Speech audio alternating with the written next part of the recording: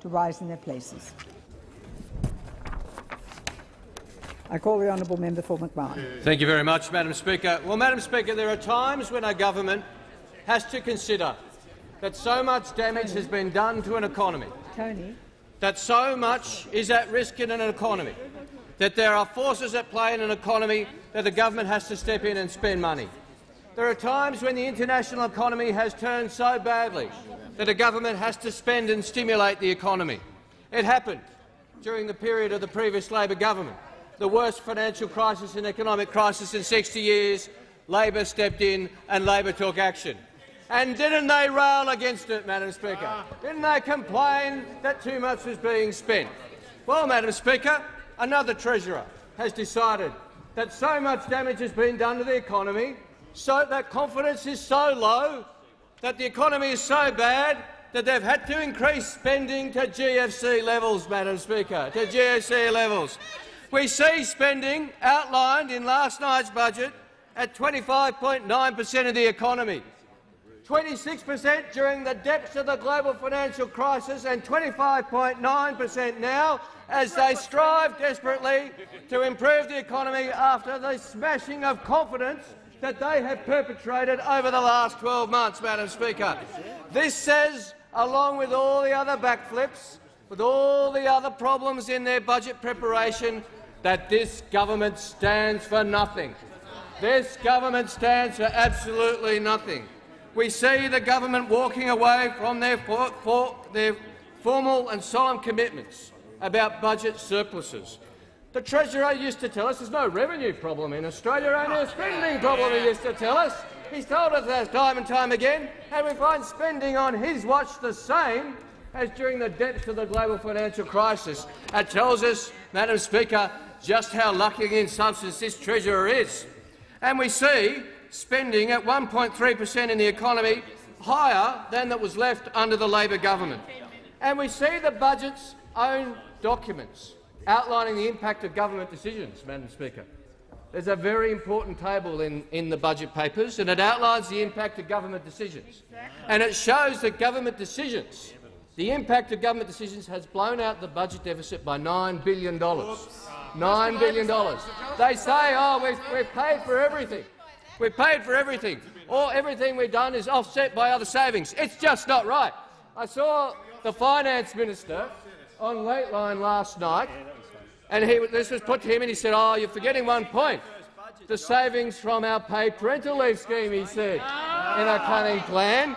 So they are suggesting that their savings comes from a program they never implemented, Madam Speaker. Now, I'm on good terms with the Shadow Finance Minister. He's a friend of mine, the member for Watson. But if I went to him and said, I've got a cunning plan, why don't we come up with a big, outrageous, expensive plan, that everyone will bag us and then we don't proceed with it, and then we can claim it as a saving? I think he would suggest I take some time out to reflect on my grip on reality, Madam Speaker. That's what he would suggest. As good a terms as I'm on with the member for Watson, he would tell me I've lost my grip on reality if I suggested abolishing a program that we were never implemented and claiming it as a saving as part of a cunning fiscal plan, Madam Deputy Speaker. That's what this government's done. That's what the member for Kooyong's done, Minister for Finance has done. That's what they would do. Now, we see the debt and deficit disaster, Madam Speaker, that we heard so much about. And as the Parliamentary Secretary points out, we've had the fire truck analogy. The Prime Minister telling us that the fire truck pulled up on the day of the last election and started putting out the fire of the deficit, Madam Speaker. Well, it turns out the fire truck pulled up, the fireman got out, had a look around, kicked the tyres, popped back in the fire truck and drove back to the station, Madam Speaker. That's what happened with the fire truck, because you see the budget deficit doubled from just last year when the Treasurer stood at the dispatch box. The budget deficit's doubled over 4 years in just 1 year. This is their impact. This is the debt and deficit disaster. This is their way of dealing with the debt and deficit disaster, is to double the debt and deficit disaster, apparently. That'll fix it. We'll double the debt and deficit disaster. That's our cutting plan, says the Treasurer. No wonder people are asking. Madam Speaker, people are asking, what is the point of the Abbott Government? What is the point of the Abbott Government? Those Australians who said in 2013, I'm not sure about this, I don't really trust that Leader of the Opposition, I'm not sure that I trust his judgment, Tony Abbott, but he's got a plan to get us back into surplus. He'll get the deficit down, so we'll give him a go. Many Australians said, not sure about it, not sure that we trust him, but we'll give him a go. And so, well, what has he done? What's the Prime Minister done to those voters who put their trust in the member for Warringah? He's doubled the deficit as his plan to deal with the debt and deficit disaster. And, Madam Speaker, despite all this, the prejudice remains. The prejudice remains in the budget, and in fact it's gotten worse. Now, we know that many of the measures in the budget of last year remain. The $100,000 university degrees, still there.